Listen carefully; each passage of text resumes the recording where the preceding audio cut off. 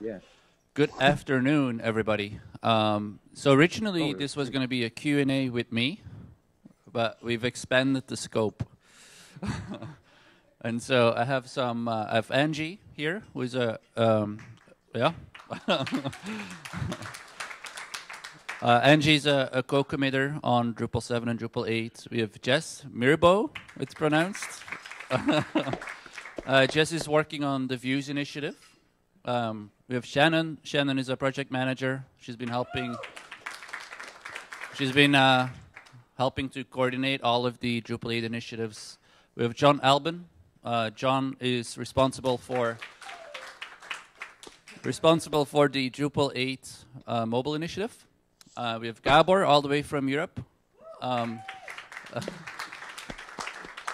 Gabor, what's the time, Gabor? It's very early. Yeah, it's 5:47. 5:47. Yeah, did I tell you that to be a core initiative lead, you need to have some, real sense of commitment? But Gabor works on the multilingual stuff in Drupal 8. We have Greg Dunlap. And Greg is working on the configuration management stuff. And then we have you guys. And we have Chris van der Water. It's actually a Dutch last name, so I need to work on my mispronunciation. So it's actually proper English. Chris is responsible for the blocks initiative and also for the plugin stuff. And then last but not least, we have the almighty Larry Garfield, all the way from Chicago, I think. And Larry is responsible for what was Whiskey, and so that includes Symfony, but also the web services things and stuff like that. So what we were going to do is just basically not present anything, but just kind of open the floor for Q&A, and so we can, answer your questions. Before we do so, I'd just like to talk for 1 minute. I've already presented sort of an update on the work that we're doing. I just wanted to sort of share my feelings a little bit. And overall, I feel very excited about Drupal 8. I think we've added some really amazing features, and I truly believe that Drupal 8 will be a game changer for many reasons. I think we've added great new features for almost every target audience. Like we have some great new things for developers with Symfony and some of the architectural changes. We have some great things for site builders with views in core and some of the other things we've done. And we've also added some really cool improvements for sort of end users, people that actually write content and manage content in Drupal. Things with some of the Spark stuff and some of the user experience improvement. So overall, I feel really good about all of the new features that we've added. At the same time, we have a lot of work left to be done. There's a lot of things that we've started that we need to really polish, like some of the APIs, and we've definitely introduced some complexity that we need to try to remove or streamline, so it's easier to develop for. So that's kind of how I feel, and that happens to be in line with, I think, the phase that we're at in the development cycle. We're about to start the code. Well, we're about to hit the feature freeze date, meaning we're going to switch to polish instead of adding new features. So we have, I would say we have at least 6 months or almost 6 months of polish time. There's Moshe.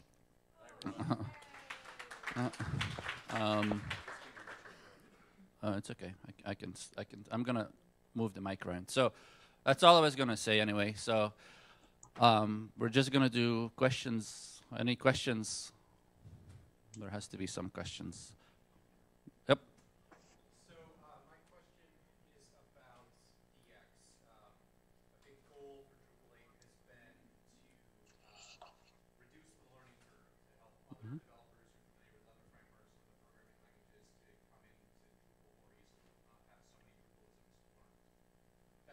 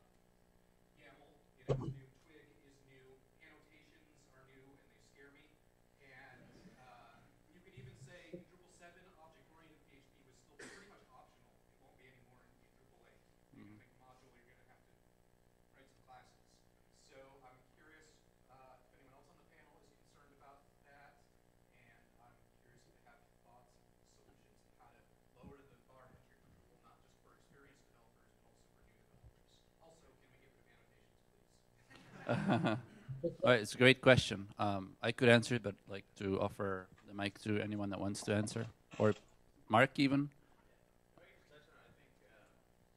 Languages and concepts are not hard for new people. Complexity is hard for new people. I think our time is much better spent trying to reduce the complexity because we moved all these things into classes. We're like we've got all OO. That doesn't mean anything got simpler. It just got actually more complex in some ways, but we can make that simpler. And this next phase of the development cycle, I think, is the time that we do that. Okay. I don't know, Larry. Do you have an opinion? I think a lot of the things are Larry sort of never has related an to. opinion about anything. Yeah, I have Never. no opinion at all. And I actually want to correct you on one thing, Dries. I'm actually in Miami at the moment at a different conference. So I'm kind of double dipping conferences at the moment. All right. Awesome. Did you Exactly. hear the question? Yeah. So I think, as Mark said, number of languages is not itself a metric of difficulty of learning. You know, Drupal is still a PHP framework, but in Drupal 7, we were using approaches and techniques and concepts that no one would be exposed to unless they're using Drupal. In Drupal 8, we are not entirely, but largely switching over to techniques and concepts and styles that people are more likely to have been exposed to. So someone fresh out of college is going to have an easier time understanding objects and an observer pattern than they're going to understand a render API. No one is going to understand render API who hasn't worked with it because there's nothing else like it out there. Whereas from a learnability perspective, a lot of the new stuff in the core system, in Whiskey, in Scotch, is mundane from a larger software standpoint. If I heard Mark correctly, it's kind of hard in the back of the room. You're saying it's not a question of OO is harder than procedural as much as it is make sure that the stuff you're doing makes sense in context and is consistent and clean. And I think I see him nodding. I agree entirely. And a lot of what we're going to be doing over the next 4, 5, 6 months is, now that we've got all these new tools in place, let's flesh them out, take them to their logical conclusion, and clean up a lot of the fact that we do have two systems inside each other right now. And cleaning that up is going to be a major task for the next couple of months. But yeah, I think actually when we get right down to it, the learnability of Drupal 8 will be better than Drupal 7, especially if we document it correctly. Yeah, if I could jump in on that for just a second, I think I don't know how much of digging through the code you've done thus far, but in terms of the OO components that sit there, there's been a very high level of documentation going on in the vast majority of patches. It's not uncommon for me to open up a patch in a subsection that I know nothing about and not have any problems with just reading it these days. And a lot of that stuff is OO. And, full disclosure, I wasn't doing PHP OO until November of 2011. So, and that was writing the plugin system. So yeah, I mean, there are a lot of us, myself especially, who have come along and are doing OO for the first time here in Drupal 8, and I'm very happy with it being primarily a procedural programmer before this. So, and if I could address annotations directly, I'd encourage you to really give it a try before you ask me to remove it. Also, that's another thing that's not Drupal specific. A note about annotations. I think annotations by themselves are a very defensible thing. I think there can be a big DX win. The way we're using them is crazy, though. And I think what you saw, I agree with what you saw. It almost looks like, when it starts to look like code. Okay, annotations are... So the concept of annotations is a way to add metadata to classes or functions in PHP. It's a supported feature in languages like Java and a similar thing in Python.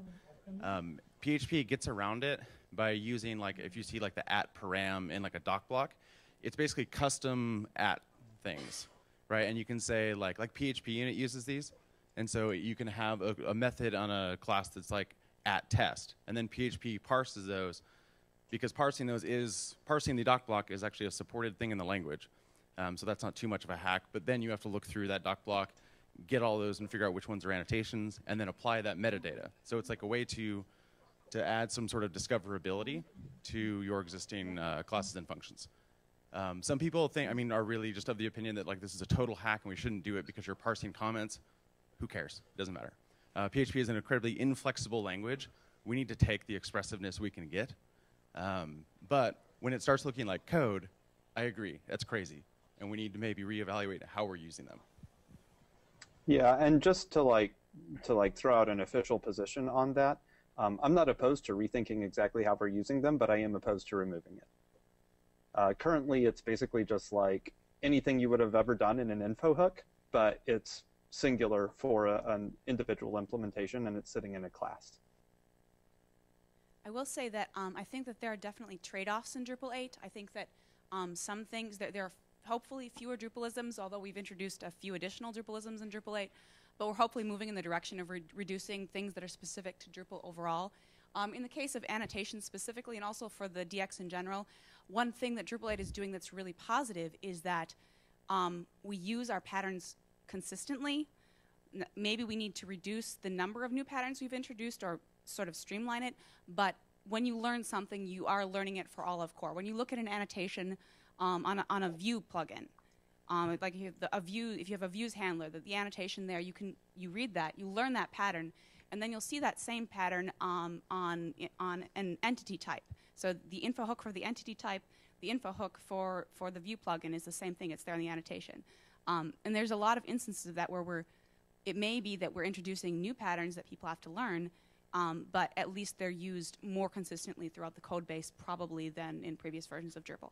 And like Mark pointed out, we are just getting to the point where we're going to stop focusing on adding new features to core, and instead we're really trying to improve the developer experience, clean up performance, do refactoring, and so that if that's a concern you have, come in the core issue queue and try to help out with those issues, because that's something we're going to be starting to do, within the next couple weeks. So, yeah, Drupal.org/community-initiatives/Drupal-core.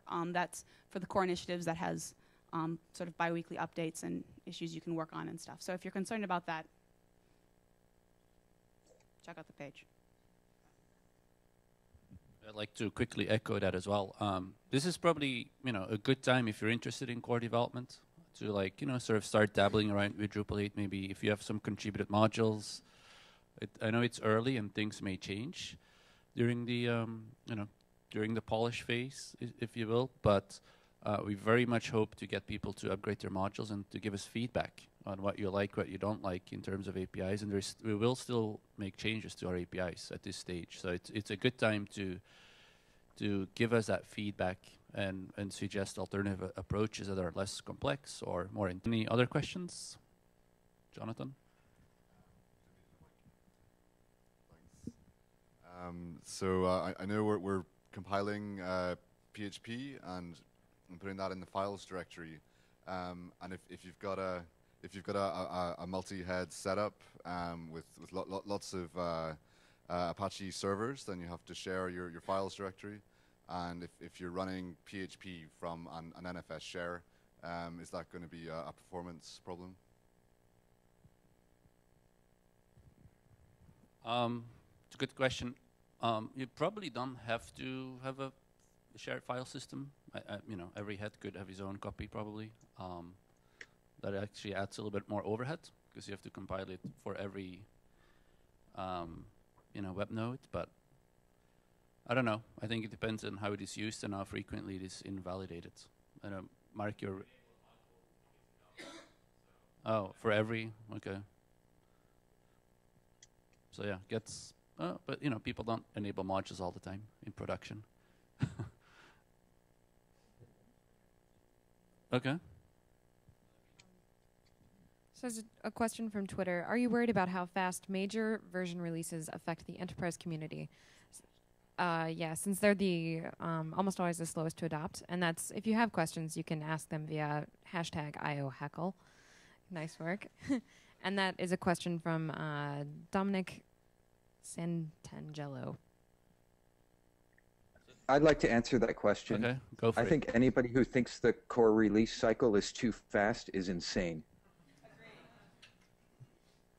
We have a 3-year release cycle in modern development times. That's like a decade or 20 years. It's crazy. We need to be releasing faster, not slower. It actually depends on who you talk to, in my opinion. So I kind of agree and I disagree. Like if you talk to the actual users of Drupal, some of them are afraid of three-year release cycles. They don't like to have those fast cycles. But then if you talk to developers, they definitely like short cycles because they want to use the latest and the greatest. So,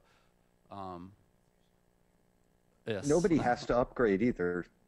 Right. I think so part of the it's a tough question.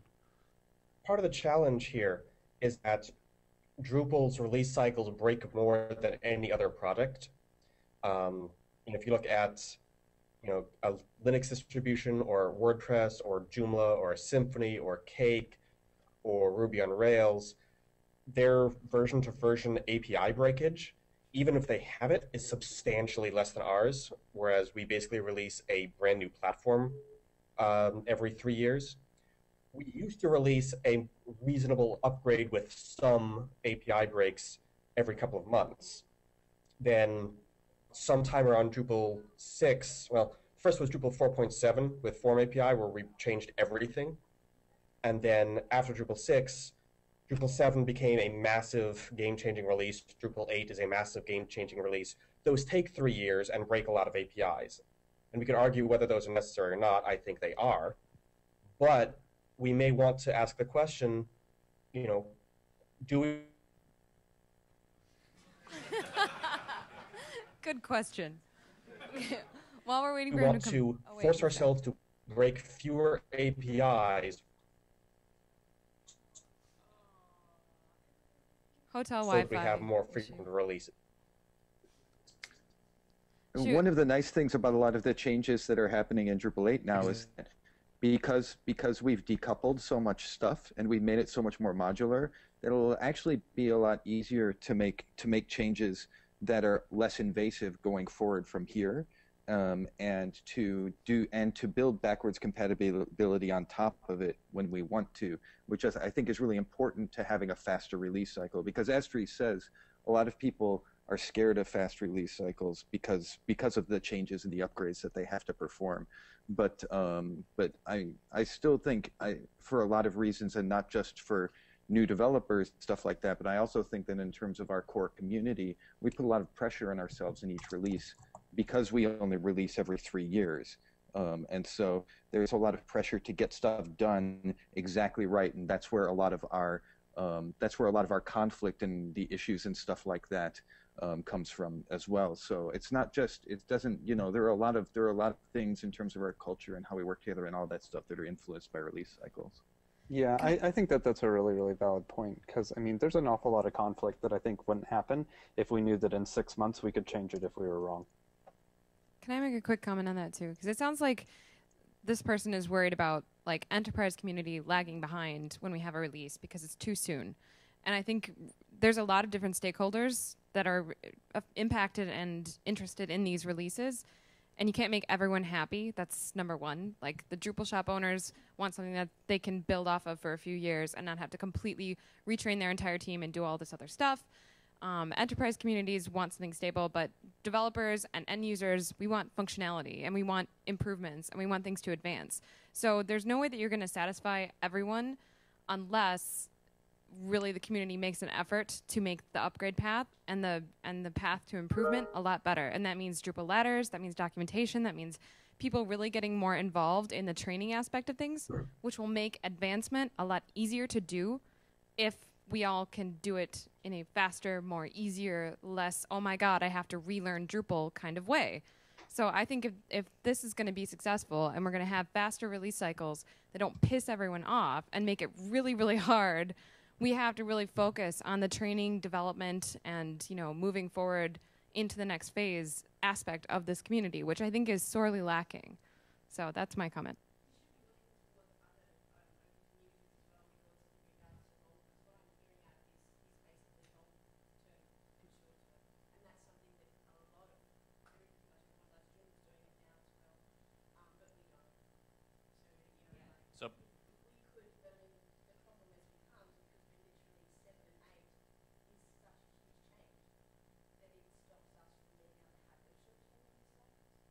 Right, and I've already started to look at some other ways, and I think there's a couple of interesting, ways to do it.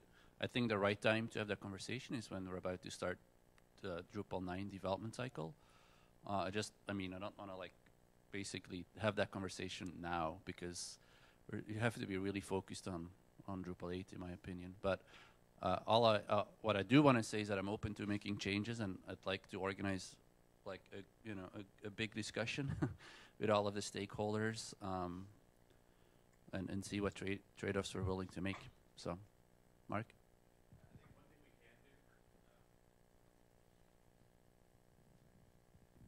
I think one thing we can do in the Drupal 8 cycle, and a big part of this, is deprecating instead of breaking. And so if we're changing an API in Drupal 8, we say we may move some procedural function or procedural functions functionality to a class. We can keep the function and have it pass through to the new API and mark it as deprecated. And so none of core should use it. We still have all the functionality there, but we don't immediately break contrib on day one. And I think the more we do that, the easier it will be to have major upgrades. That's a good point. All right, so let's see if there's some other questions, because we can talk about this for an hour. I just want to make sure we're able to cover a few different things. Maury? So, considering the volume of the changes that have been made or that's being made to Drupal 8, for example, views in core, I'm thrilled to have it in core, but considering the amount of translation that needs to be done, I'm quite concerned that the timing of string freeze, if we don't have it early enough, I mean, it's difficult, but if you don't have it early enough, the chances are many languages wouldn't be ready for the stable, for the initial release. And I'm just wondering if there's any strategy or workaround for that. All right. Anyone has a good answer?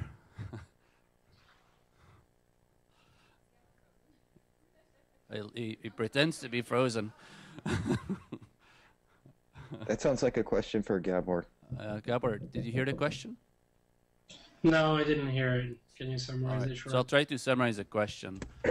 So Maury was asking, Maury expressed a concern about the timing of the string freeze, and he's worried that there's not enough time for people to translate Drupal 8, specifically because we've added so many things to Drupal 8, like views, which is adding a lot of strings. And so he's worried about the timing of the string freeze. And yeah, so I think there's two things that help with that. First is anytime there is a tagged release of Drupal 8, even if it's just like some kind of beta or alpha something, then it will be available on localized Drupal.org already right away. So it can be started to be translated. It's not necessarily frozen strings, but people can start translating stuff. And the second is localized Drupal.org is built to share translations between projects. So all the translations from views will automatically be applicable to Drupal 8, and people will not need to manually copy them over. So whatever is already translated will be there right away, and it will speed up the process of translating Drupal 8. Does it help? All right, other questions? Any Twitter questions?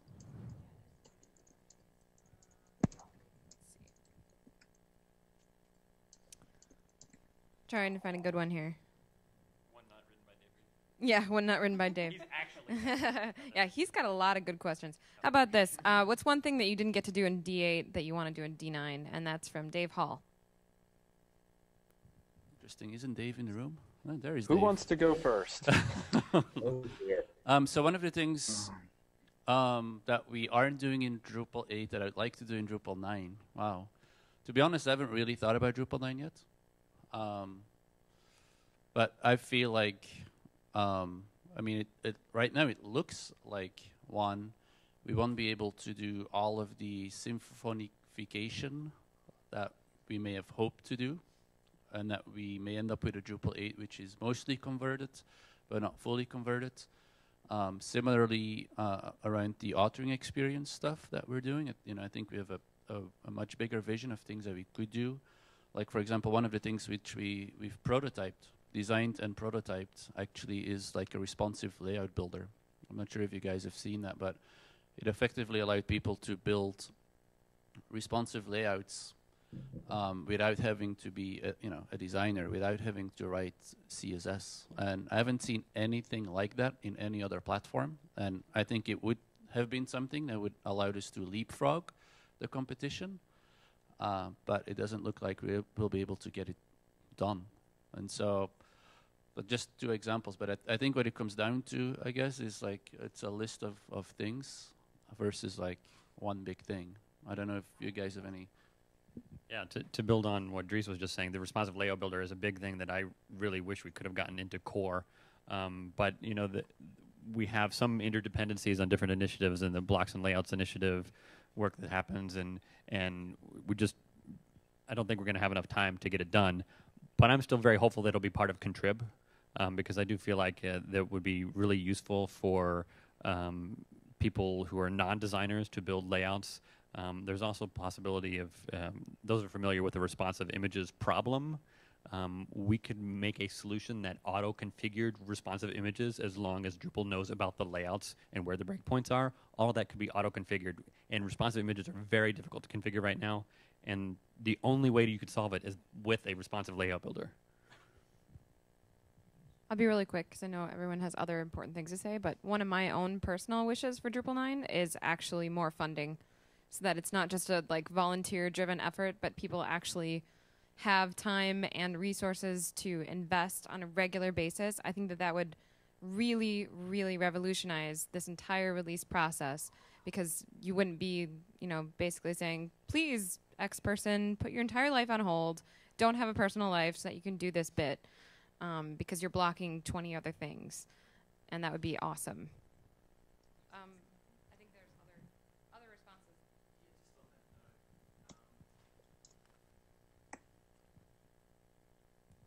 I guess over the last year or so, we've seen some interesting crowdfunding models, especially for independent game development, things like Kickstarter.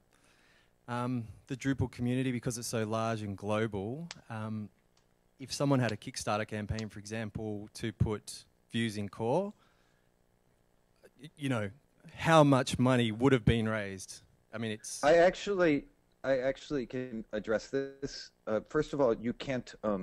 It's very difficult to do a project like that on Kickstarter. I did a lot of fundraising for my initiative, and part of Kickstarter is that you actually have to deliver something, and you have to do it in a specific time period. So it's not really appropriate for us to do stuff on Kickstarter, and there's every possibility that our thing would be canceled.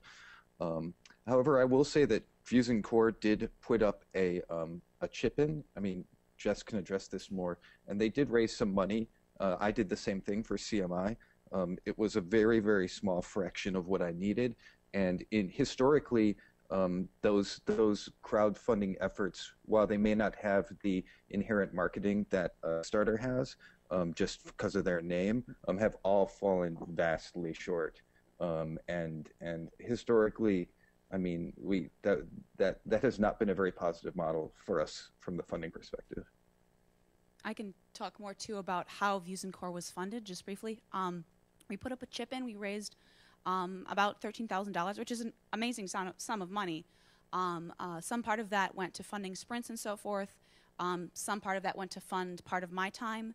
But the rest of what made Views possible, and probably a much bigger chunk of the total amount of money, came from individual companies sponsoring developers. We have 4 people on the team: myself, Tim Plunkett, Damian Lee, and Daniel Vayner. And the other 3 people, not me, work for Drupal Shops. I work for a Drupal Shop now too, yay. I start at Acquia next month. Anyway, so Tim, Damian, and Daniel all had part of their time funded from the shop that they work for. And like a significant portion, we're talking like 40 to 50% of their time was contributed by that organization, which is amazing. That's ZivTech, New Digital Partnership, and Airdfish, by the way. So those guys made Views in Core possible.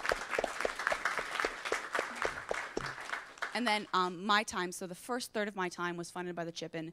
Acquia funded the next 2 months, and then I have a third sponsor that they still haven't let me tell people who they are, but I do have a third large open source company that's sponsoring my time up through February 18th. So that model has worked very well for Views. We were able to do a heck of a lot in a very short amount of time.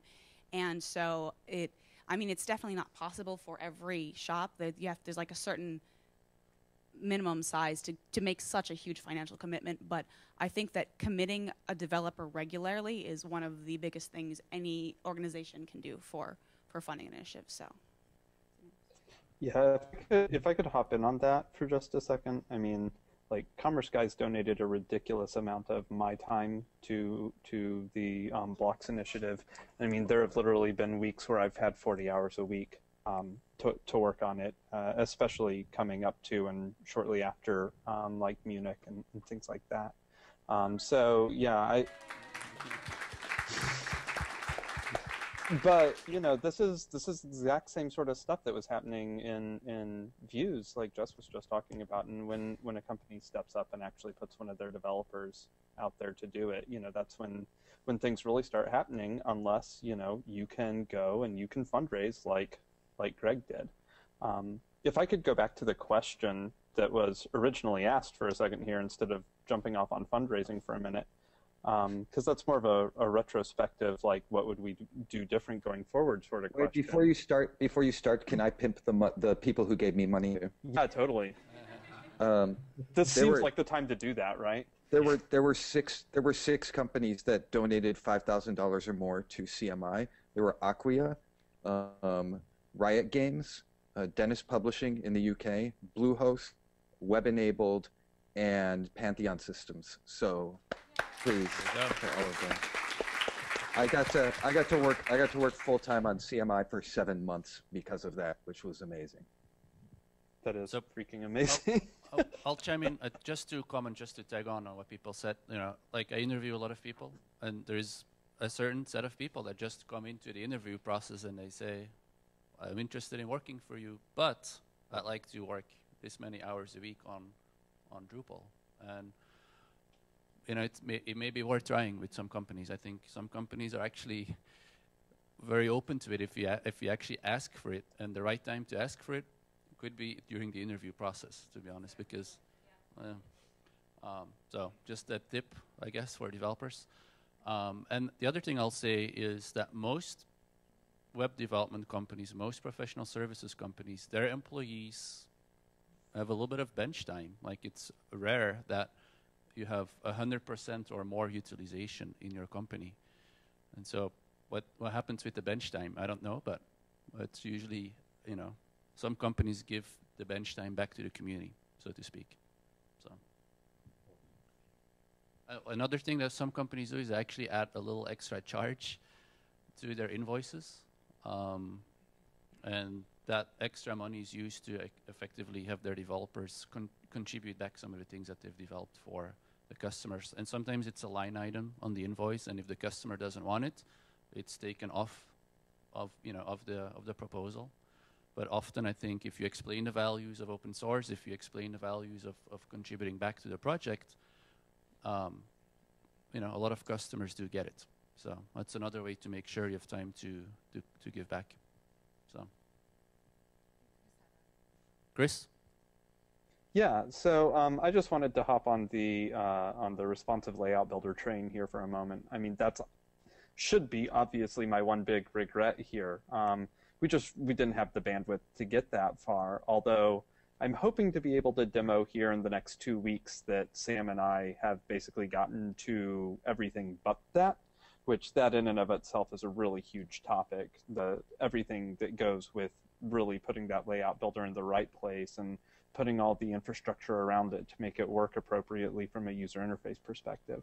But I think, looking forward, we have to figure out how to get that in contrib as quickly as possible during the 8x cycle 9, because we've worked very hard to get all of the underlying architecture to make something like that possible. layouts. Like, I mean, in the previous session, I talked about this, but, you know, we got blocks in, we got layouts in, we've got displays in. I'm hoping to have context and conditions in before next week is out. So, you know, there's like all the groundwork is laid. It's a matter of putting together a user interface that we can all agree on. And I spent an awful lot of time during this cycle actually discussing user interface with a number of people, especially Boyan Summers. And it's a really, really dense topic when it comes to what it is that the Blocks and Layouts Initiative was trying to do. And there aren't any really fantastic answers sitting there, but when it comes to really like laying out the page and putting blocks in it, the concept of the layout builder, the responsive layout builder, is a really, really good one, and we need to chase that and get it available as quickly as possible. All right, so we'll take another question in a second, but let me quickly bounce back the question to you guys. I mean, you know, having looked at Drupal 8, is there anything that you guys think is really missing? Anything that comes to mind? Yeah? The one thing that I'd really like to see in the next major release of Drupal and Drupal 9 that we always say we want to do and nothing has really had activity around it yet is some better tools for data migration into our core. This would make upgrading easier since you know, the upgrading a Drupal site often involves re-architecting anyway.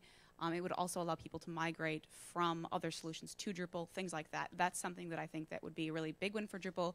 It's one of the things that people, you know, are concerned about most often when we do surveys about Drupal, so that's something I personally would like to see for 9.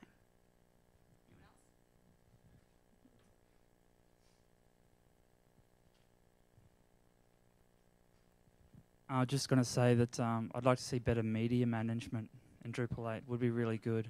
And integrated as part of the content authoring would be a really great addition to that, to be able to manage all your images, videos, all that kind of stuff.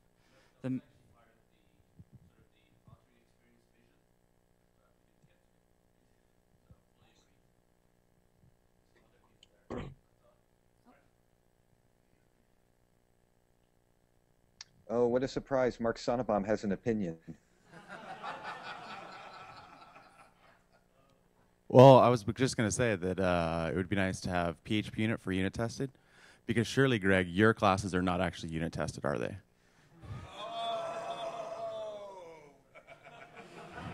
You probably need bootstrap.inc, common.inc. Those aren't unit tests. Come on. Mark and I were actually talking about whether or not we'd be able to do some of that in 8 just a little bit ago, by the way. So, can we? We should finish that.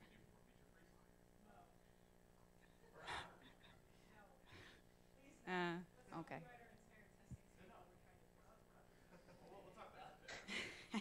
Anyone else have a question over here?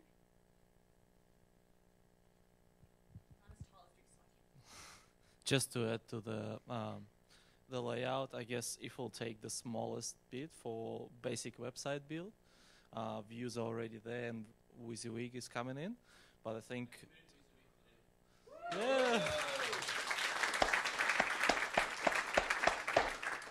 But I guess what's really missing just to complete this bundle is web forms. So I guess when we're gonna have web forms inside the Drupal, then I guess for a basic website there's not gonna be need for module extension from beginning. So I guess it would make adoption of Drupal way faster than we saw adoption of Drupal 7.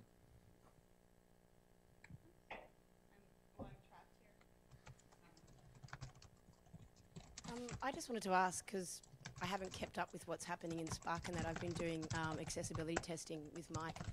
What is happening with that, like with Drupal? I'm sorry, can you talk into the microphone more directly? We can't hear you at all. Sorry. I haven't kept up. I've been doing some accessibility testing, etc., but I haven't really kept up with what was happening on the Spark side. Are we going to have inline editing in Drupal 8, or what's happening there? Just for a small update. Sorry.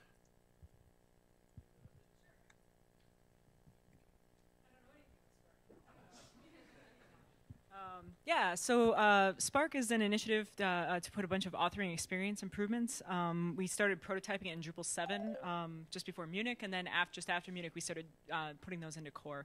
And so, yeah, we managed to get the responsive toolbar. So in Drupal 7, when you look at your toolbar on an iPhone and responsive theme, it takes up roughly like 3/4 of your, available screen size because it's just, like this. The new toolbar is really great. It can seamlessly switch back and forth between horizontal and vertical orientation based on the width of the screen. It also has icons, so when you scroll down to a small enough screen size, it just shows the icons and hides the text. It's also, we worked with Everett Zufelt at he was the former accessibility maintainer. He's an actual blind Drupal user and a developer. We worked with him on it at Drupal Camp Toronto in November, and he said that this toolbar was the single best implementation of an accessible, like, drawer-based toolbar that he had ever witnessed. So basically, from now on, when people are asking him questions about how to make these types of things accessible, he's going to be like, download Drupal 8, because we got it figured out. And Jessie Beach has been instrumental in getting that whole stuff. She basically, yeah.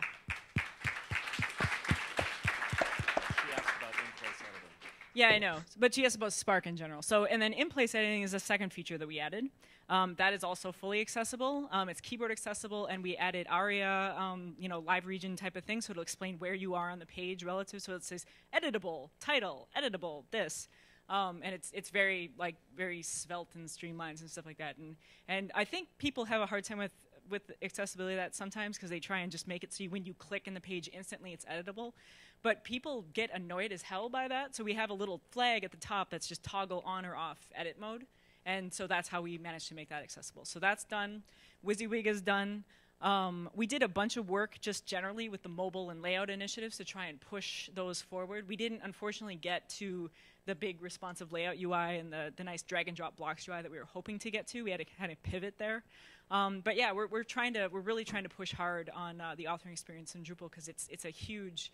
It's a place where, people will try Drupal for, a second and say, this is awful, and then they'll leave, and then they'll go use WordPress or something that's really nice and easy to use right out of the box, and they'll use that for a couple of years till they hit some wall, because, it can't do this one thing. I guess I'll go back to Drupal now. And then they find Drupal again, and then they love it because they figure out it's so flexible and awesome. And, I'm kind of like, wouldn't it be great if people could just have that impression of Drupal right away? And so instead of having to leave Drupal and go do some other framework that's not as powerful, they just see it, and they fall in love with the user interface as much as they fall in love with the code. And so that's what we're trying to do in Spark. So, yeah, that's the update.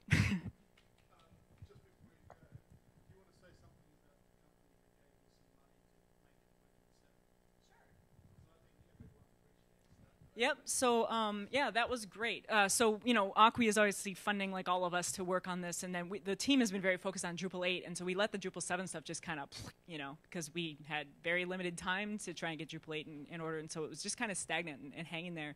And Radio France actually approached us and said, we love what you're doing with Spark. This authoring experience is really improved. We need it today, and so they actually funded Theodore Biadala, who's the JavaScript maintainer and someone who's been involved in Spark for a long time. And they funded him to actually crank on the inline editing and WYSIWYG capabilities in the Drupal 7 version. So now you can download the inline editing and the WYSIWYG functionality from Spark in Drupal 7, use it today, and it's just as good as the one in Drupal 8, and hopefully will continue to get better. And if you're interested in funding further development on Drupal 7, Dries posted a link to his contact form in his blog post. Apparently, he wants you to talk to him. So, yay. Thank you. Yeah. And can we hear it for Radio France?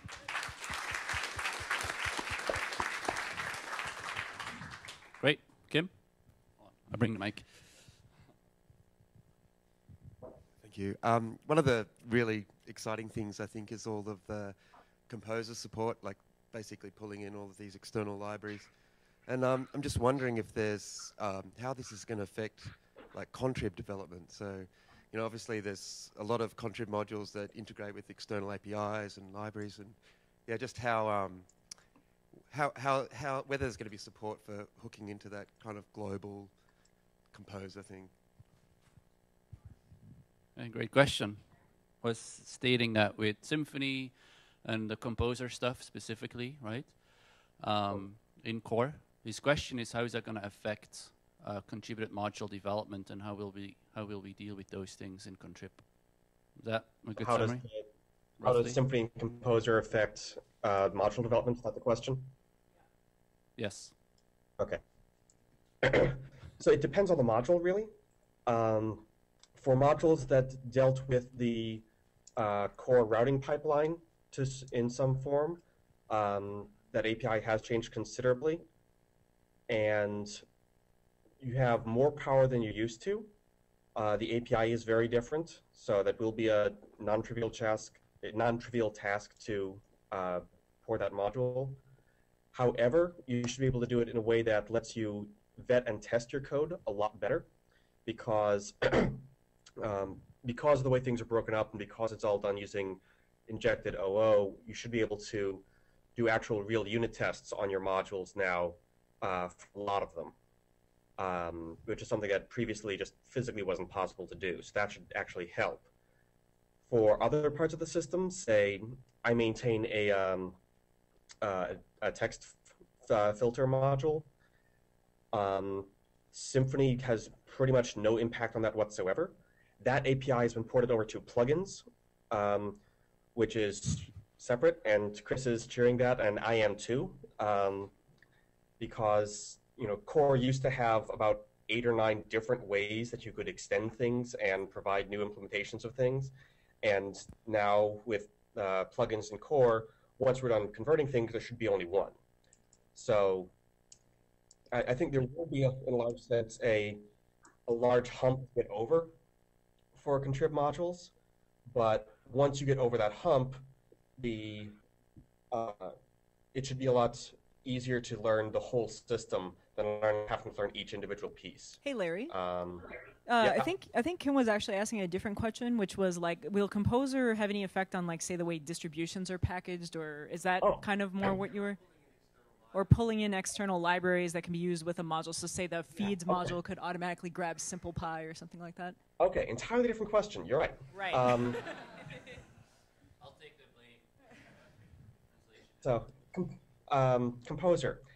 It's not going to have as big an impact as I wish it would, because at least as of today, we are not actually using Composer for core aside from a way to keep things updated easily. There is a Drush plugin for Composer that you can use now in Drupal 7 as well, that lets you download additional libraries through Drush. So if your module depends on a Drush library, if your module depends on a third-party library, you can specify that with a composer.json file and use this Drush command to download everything and set it up. That works now in Drupal 7. I would really like it if we switched over to just saying, you know what, we're not going to put any of these third-party libraries in the repository. Everything's going to be Composer. You want new libraries, fine. Modules are defined with Composer files. I don't know that that's going to happen. There is an open issue right now to use composer.json files for module dependencies. You've got about a week to get it in, I think. So I'm not hopeful for that, which is unfortunate. 10 days. 10 days. We've got 10 days to get that in. So, yeah, I don't really have hope for that at the moment. But if that's your thing and you can drive home in the next 10 days, I will love you for it. That's a really good segue really to this do question. There's a question from Kathy SCT. Yeah, it's probably our last question, but it's a really good one. What do you need during the next 2 weeks? Dun, dun, dun. Okay, so I'm going to pass the mic around here, too. Can we address that in just a second? Because I really wanted to tack on to what Larry was saying before we run down that last question rabbit trail. 30 seconds. Okay, quickly. All right, 30 seconds.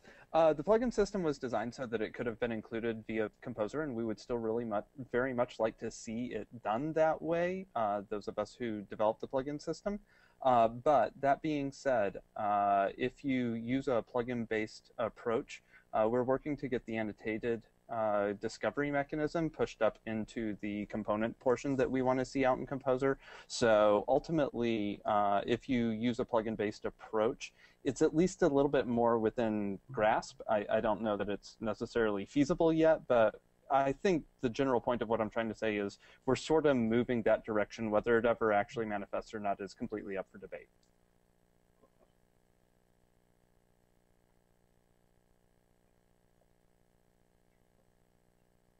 To the previous question, I guess, which was, what do you need help with in the next 10 days? And I guess we go go around quickly from initiative lead to initiative lead and maybe mention the one thing or the two things that you need help with. So we always need JavaScript developers to help improve the JavaScript that's in Drupal 8. Additionally, we need people to clean up Drupal core's CSS to make it leaner, use less specificity. Therefore, we're going to have smaller download sizes for all of the themes that we build for all of our client sites. Does someone else want to go while Jess looks at her queue? Me? Oh, God. What do I need in the next 2 weeks? I need people to check back to the Drupal Initiatives D8 update page a lot and come to the sprint on Saturday, even if you're not in Sydney. Please, please, please join us. There's a lot of good to be done. So come, do stuff. We'll send you in the right direction. Just get involved. All right, so I just needed to check on the status of an issue because I've been here in Australia for like a week now, and it's been wonderful, and I haven't looked at Drupal.org at all. Views is in really good shape for feature freeze. We have like one fairly small feature, but that would be good for a lot of it's useful. So our last feature here that we were going to try to get is to add an HTTP response code area handler, so you could make a view return a 403 or a 404 or whatever. And right now it has one of the points of feedback we got was right now it has the list of every single response code possible. So you probably don't want I'm a teapot not in that list. That's like the last feature that's view specific. There were a few things from other initiatives we were hoping to happen, but most of our work now is going to be integrating with core APIs, converting views, like I said. The really big thing I would say to help with is we need help getting core issue counts down to our issue thresholds because those block new features from being added. So we have 10 days left for our cute little feature for views that would be very useful, I think, for a lot of sites. So right now there's 19 critical bugs, 25 critical tasks, 108 major tasks, 104 major bugs. All of those things that are over 100 for the majors and 15 for the criticals block views from adding our last nice feature, block any other feature from being added. So that's what I would ask everyone to help work on. I need people to come to the sprint tomorrow, which is Saturday and not Friday, and people who are watching this remotely, help work on those issues. Do whatever you can to help us get those issues back down the threshold so that our technical debt is reasonable to add these new features in. And that's across all of core. So Jess took mine. Please help us fix bugs. I haven't been in the Spark queue very much for the same reason. I've been enjoying myself not being on Drupal.org. But Spark, we're currently undergoing this project to unify in-place editing because right now we have like contextual links, we have local tasks, we have edit, blah, blah, blah, blah, blah, and it's kind of a mess. So we have an issue which I can get the URL and, well, I'll have it at the sprint tomorrow. An issue where we're trying to sort of streamline all of that. So taking the overlay from taking over everything and instead only firing it on contextual links where it makes sense to have like the extra sort of background there, minimizing the look of it so it's not so overwhelming, minimizing the form so when you click into contextual links to say I want to configure the block title, you only see the block title in the form and not the whole thing. That's undergoing usability sort of it's in a place with the usability team. It'd be great to have some people in there commenting on the usability, especially if you are like a content author or this kind of or a site builder type of person. So we actually need help from non-technical people to kind of give opinions on this stuff because we're sort of at a deadlock in terms of like what we believe and what the UX team or people from the UX team believe on that. Otherwise, Spark just generally needs help from JavaScript people, a lot of front-end stuff, lots of stuff to do there. Helping out with Twig would actually be great. That's going to be a huge component to helping front-end developers. We can definitely find you stuff to do. But we have a tag in the issue queue called Spark. So you just look at that list and sort it by priority. That's our hit list. The REST team has one more feature that would be really nice to get in. Right now, we depend on Drupal's usual authentication, the cookie-based authentication, for your REST requests. And it would be nice to get basic or digest authentication in so that you could make a authentication request at the same time as your REST request.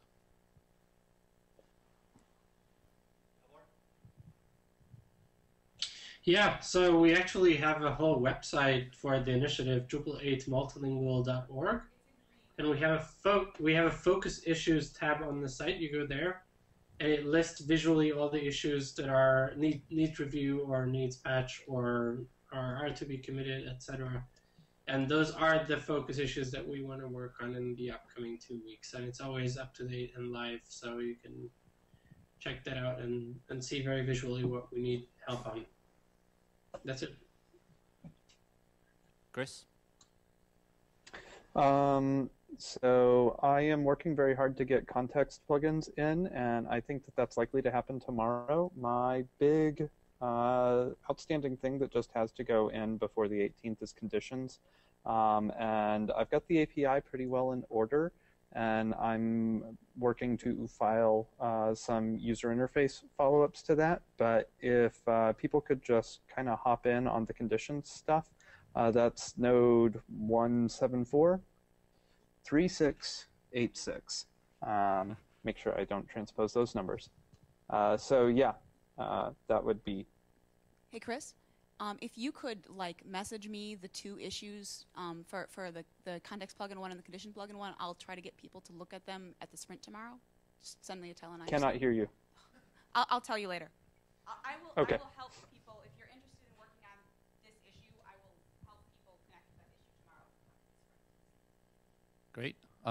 Greg, and then Larry? I mean, for the next 10 days, I'm in pretty good shape for feature freeze. I think people should help Gabor and Chris with their stuff, because they have a lot more stuff for feature freeze than I do. But going forward, I'm going to need, after that, there's still a lot of conversion of Drupal core to happen to CMI. We just added a new multilingual metadata system to CMI, and we're going to have to add that all for core and write it all, so that I'm going to need a lot of help with that. If you want to get involved in the issue queue, the tag that we use for issues is configuration space system. You know, if you're scared about getting involved with core, you should go to Jess's core mentoring hours twice a week, because they're awesome. Yeah.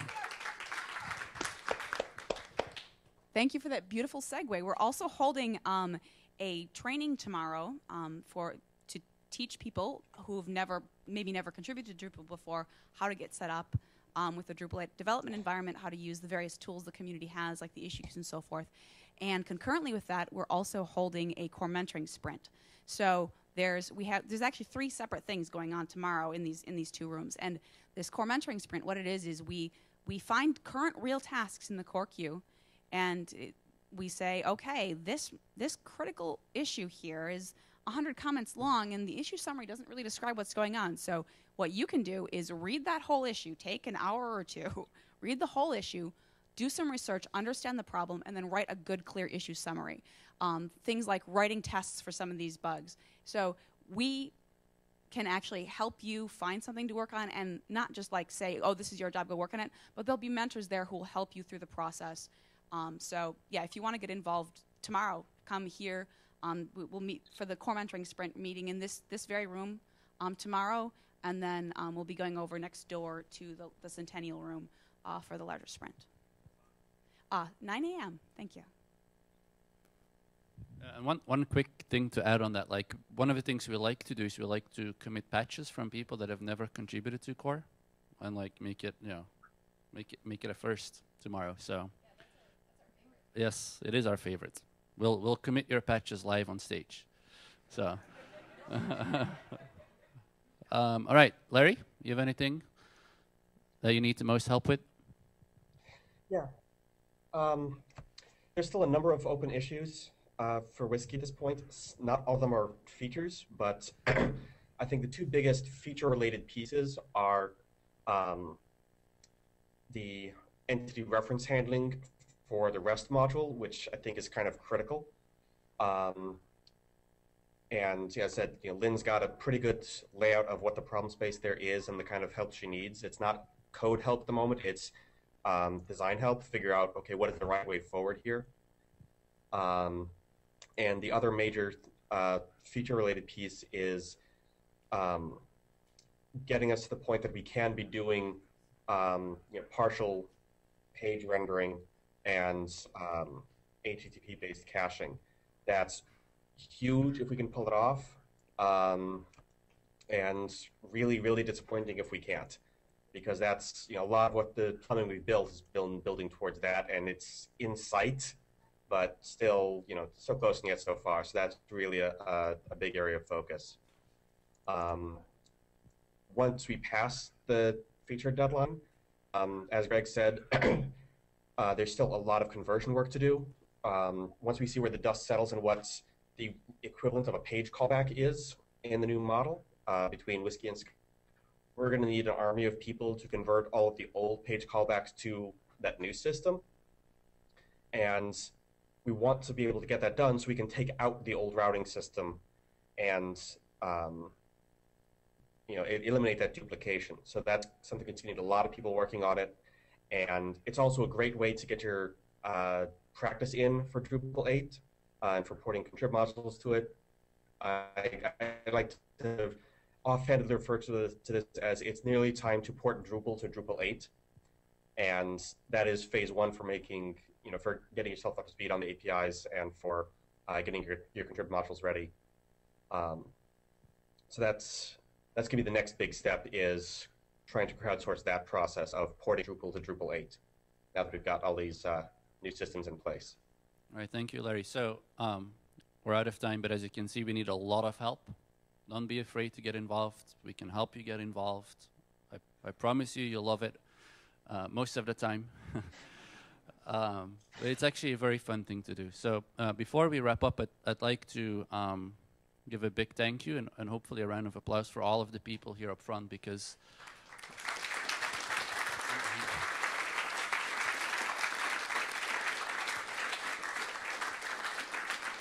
they're making huge sacrifices to make this happen. Like, they're giving up nights, weekends, time away from friends and family and significant others to really build Drupal 8, which all of you, all of us, and many more benefit from. So if you're at the Code Sprint tomorrow, bring them some ice cream, milkshakes, whatever it takes to keep them going, because the next 10 days are probably going to be a little crazy for some of the people here. So. Pet a koala for me. Yeah. His name was Charlie. London, it's 10 p.m. Friday until 6 a.m. Saturday. Do it! Yeah, if you are in New York City, it starts at 5 p.m. and goes until 1 a.m. Also, party on. So that's Friday. And then if you're in Chicago, 4 p.m. until midnight Friday. And then 3 p.m. In Denver, 2 p.m. in Los Angeles. You get the idea. So anyway, if you're in the North American region, it's going to be Friday, not Saturday. So just be aware of the times. And please, if you're here, go tell a friend to join, no matter where they are. Please. Thank you. Because you don't need to have registered for DrupalCon in order to participate in the sprint. So bring as many friends as you have. Seriously. Great. All right. Thank you, everyone. Enjoy the rest of the conference. If there's not that much left, but have fun.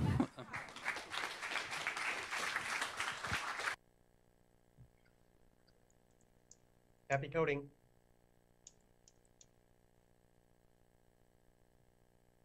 Ciao.